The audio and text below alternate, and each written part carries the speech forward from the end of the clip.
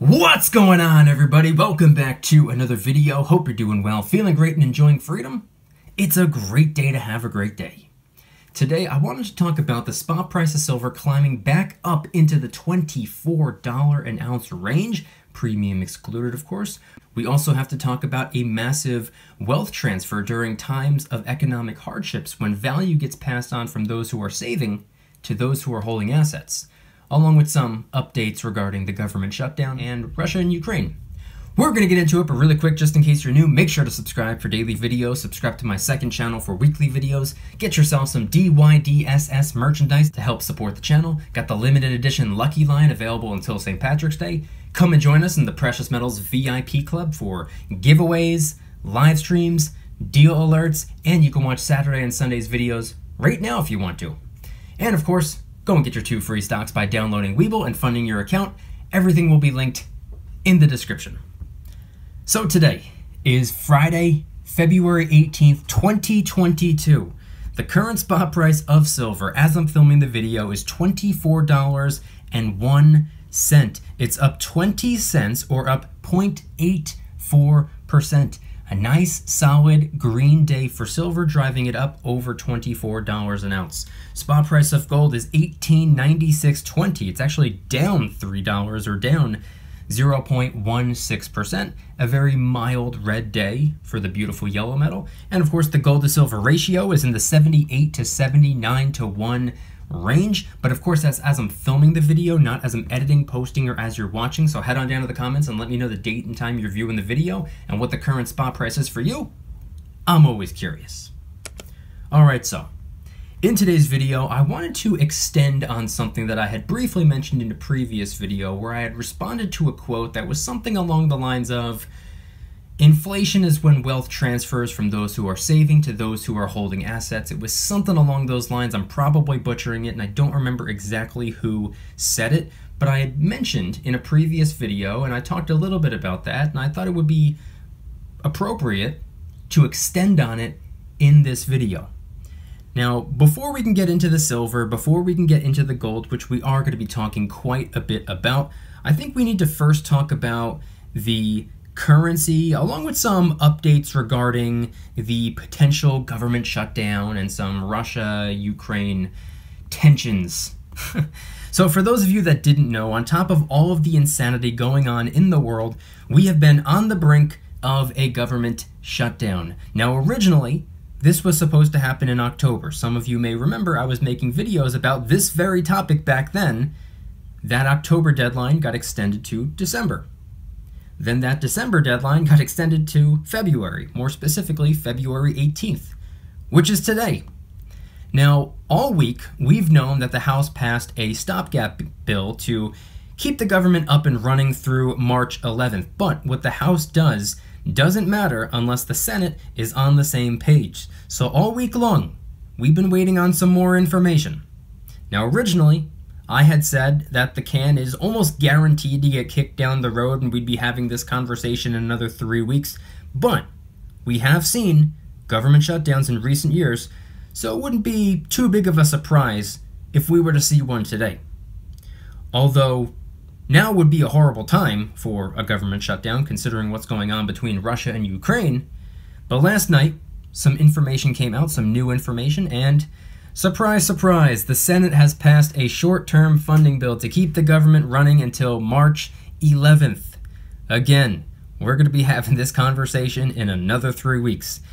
But it has now been sent to 46, now known as 49.45 due to inflation, for him to sign, which he will.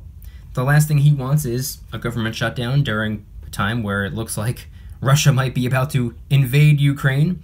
And speaking of Russia and Ukraine, the tensions continue to build. Right now, we're kind of almost on a tightrope, if that makes sense. Monday, we had heard that they were going to invade. Tuesday, we found out that they were withdrawing troops, and then Wednesday, not a whole lot of information came out, and then Thursday, which was yesterday, it turns out that Russia is moving forward again. If you want some updates on that, go and watch yesterday's video. I went into as much detail as I possibly could, so go and check out that video if you want to know some more information. And with all of everything on the table right now, the markets are also on a teeter-totter or on a tightrope. Like I said, silver's been up, silver's been down this week, which is really no surprise, but it's been moving in bigger swings. That's something that I've noticed. The stock market is really no different. We have been seeing massive red days, we have been seeing massive green days. So we can take a quick look at how the stock market is behaving today before we move on to silver and gold and how wealth transfers from those who are saving to those who are holding assets. Let's take a quick look at how stocks are doing today so far. We have the S&P 500 up 0.27%. We have the Dow Jones up 0.29%. And we have the NASDAQ up 0.00%. So everything is just mildly in the green. It actually opened up in the red or quickly moved into the red upon the open. And so far, so green. We've been moving in a very, very, very light, subtle direction upward. So God only knows where the stock market is going to be or what the price of anything is going to be by the time this video comes out. I will be dropping it around 6 p.m. Eastern Standard Time. Of course, if you're in the Precious Metals VIP Club, you can watch this video early. You can watch every video that I post hours and hours early. In fact, on Fridays, you can watch Saturday and Sunday's videos right then and there. You don't have to wait until the weekend. So everything is in the description if you want to watch the videos early. But in addition to the stock market being pretty green today, I just wanted to quickly mention that if you download Webull and fund your account, they will give you 2 free random stocks just for doing so. And then if you refer 1 friend, they give you a spin on the Webull wheel where you have a chance of winning a free share of Google worth over $2,000. And if you refer 3 friends, they give you a guaranteed $150 worth of Apple stock. Those promos end this month, so you only have about a week and a half left to capitalize. Don't pass up on an opportunity. Webull link in the description.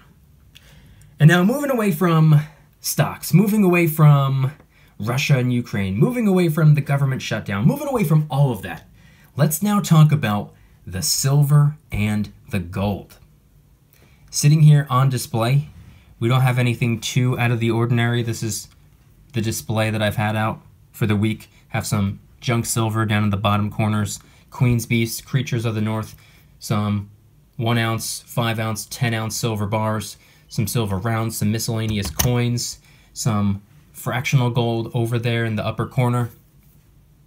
But what I wanted to do in this video was extend on something that I had very vaguely mentioned in a video just a couple of days ago. I don't remember which video it was or how long ago it was, but I had mentioned that I stumbled upon a quote.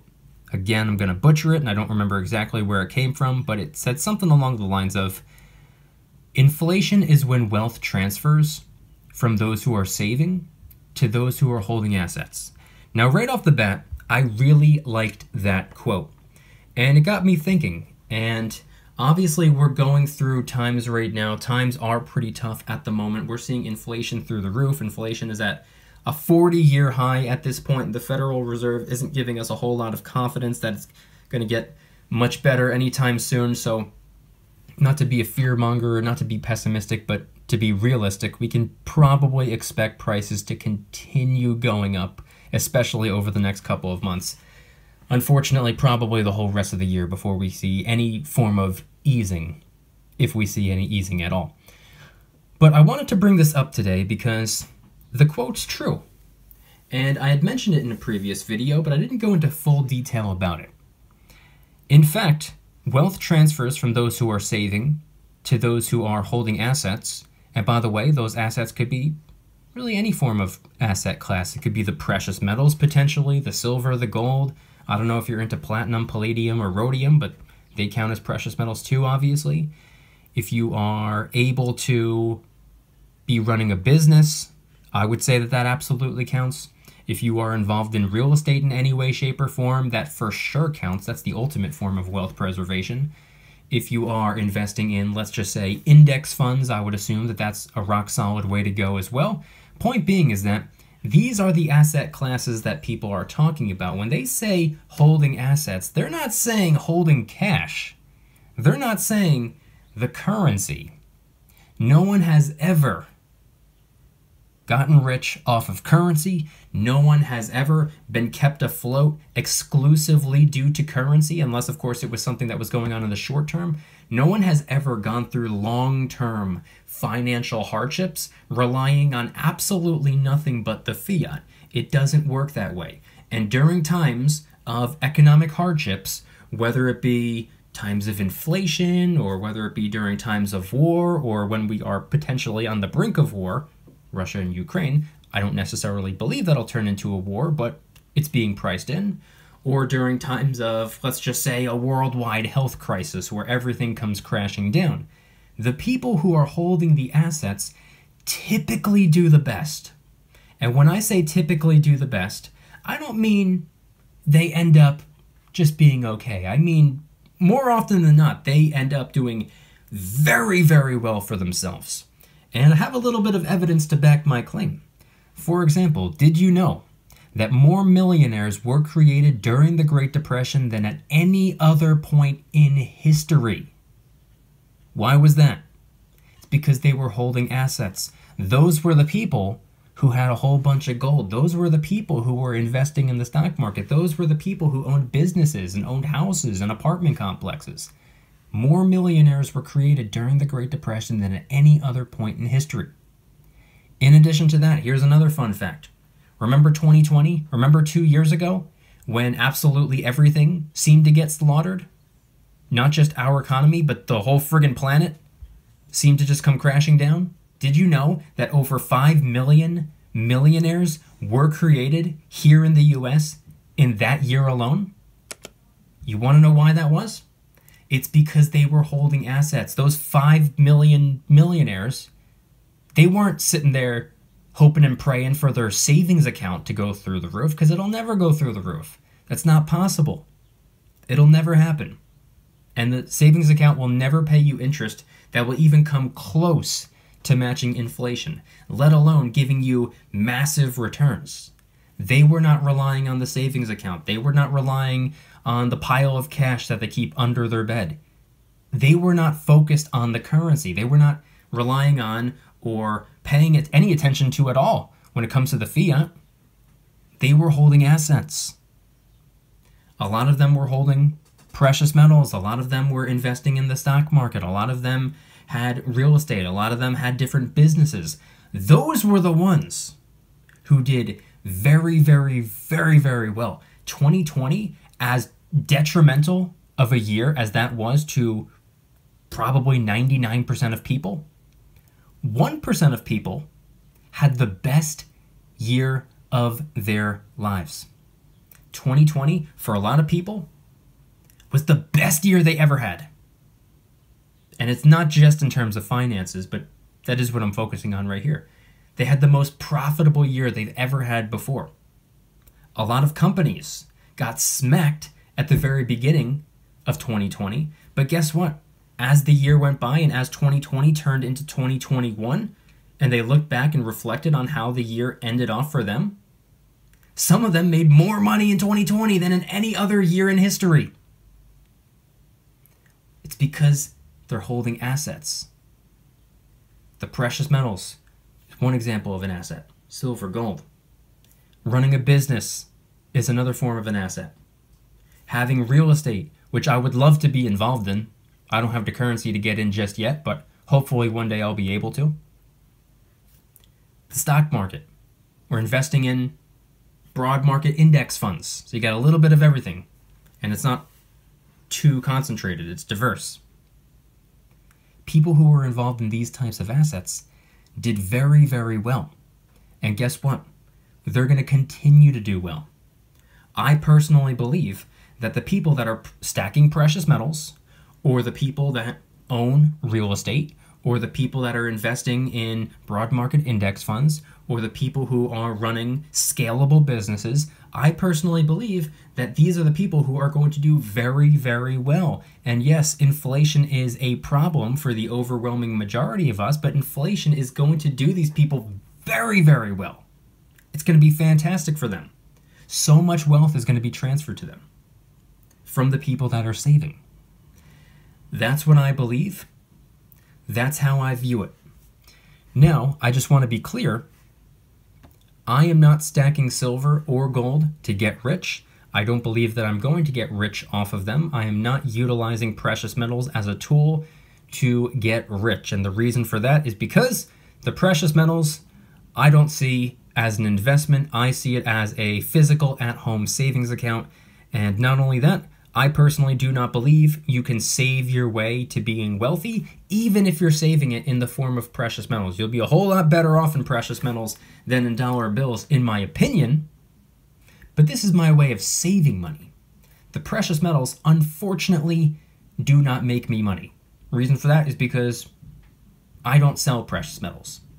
My average cost is up quite a bit today if you look at the last 4 years. My average cost is probably somewhere around $18, $19, maybe $20 at this point. I would have to calculate it. But point being, on paper, I'm up quite a bit. But I don't sell the precious metals, therefore I don't make money off the precious metals. The precious metals, this doesn't generate cash flow for me. This doesn't give me rental income. This doesn't pay dividends. It appreciates in value, but at the same time, you gotta ask yourself, does it really appreciate in value? Or is it just the mirror image of the dollar bill depreciating in value? See, that's something that I've come to realize. I don't think silver and gold moves at all. I don't think it's ever moved. I think the reason it seems like it moves is because of the dollar bill fluctuating, going up and down, losing purchasing power over an extended period of time. That's what I believe. I'm curious to know if you're on the same page. I'm curious to know if you see eye to eye with me on that. If you agree with me, let me know. If you disagree with me, let me know why. But point being is that the silver and gold, it's not an income-producing asset for me. There are other things that you can do, like I just mentioned before. If you're running a business, fantastic way to go. If you're investing in broad market index funds, fantastic way to go. If you own real estate, fantastic way to go. That could be a way of generating cash flow. That could be a way of raking in dividends or capital gains. That could be a way of getting rental income. There are a lot of different ways you can go about doing it. Silver and gold, I just consider to be a safer way of storing value. See, what I'm trying to do right now, what a lot of people are trying to do, is they're trying to build wealth. They're trying to create wealth. They're trying to generate wealth. And once that wealth is built, created, and generated, then it's time to preserve the wealth. See, right now, I don't have a whole lot of wealth to preserve. That's why I'm in go mode. That's why I'm in build mode right now. That's why I'm playing offense. I've been saying this the last couple of weeks. My team has the ball. It's my turn to score. That's what I'm focused on right now. And upon the creation of a little bit of wealth, not a whole lot, I'll take it and do my best to preserve it. And I mainly focus on the silver and gold as the method of preserving wealth. That's just my way of going about doing things, and that is the extension that I wanted to do on the original quote that I had briefly mentioned in a video a couple of days ago. Inflation is when wealth transfers from those who are saving to those who are holding assets. I'm holding the assets.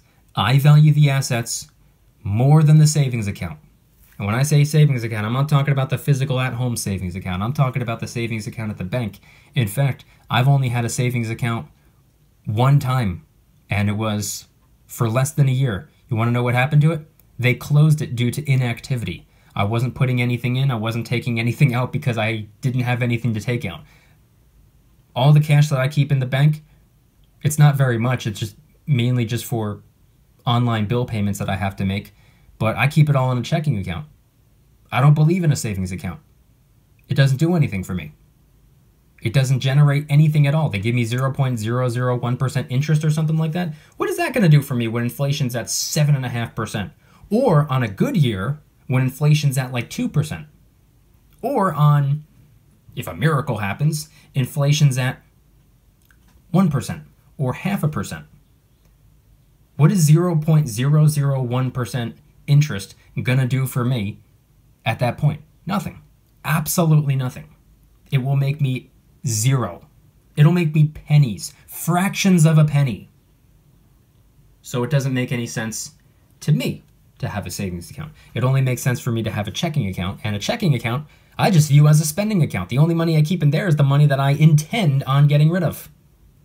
Currency, not money. Anyway, those are some of my thoughts on that quote right there. I'm very curious, everybody watching this right now, what are your thoughts? Do you agree? Do you disagree on the quote? Do you believe that inflation, or it doesn't just have to be inflation, it could just be economic hardships.